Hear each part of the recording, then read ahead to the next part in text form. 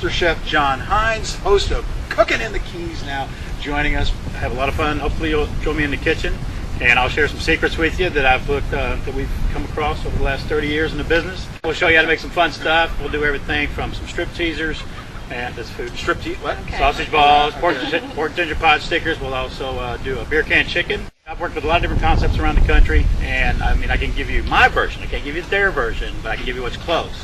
And so I can give you everything from Cheesecake Factory recipes. I can give you Jack Daniel's sauce from TGI Fridays. My version, of course. We'll do game day appetizer. We'll show you how to make a lot of different good foods. So if you have people coming over for football games, you have neighbors coming over, you'll be able to make a lot of different kinds of appetizers and entertain, because, you know, girl, you know we love to entertain in the Keys.